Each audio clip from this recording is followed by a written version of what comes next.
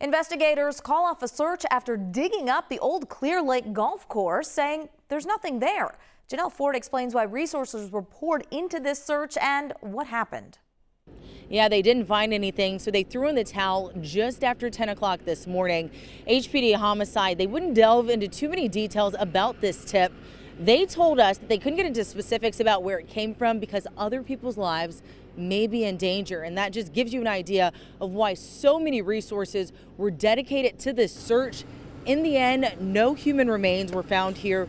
Crews spent about 2 hours this morning excavating a small area on the old golf course. That's in addition to hours spent yesterday afternoon canvassing.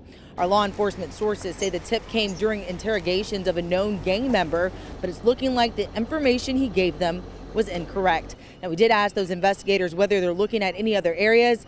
They say at this point, they're completely done with their search. Back to you.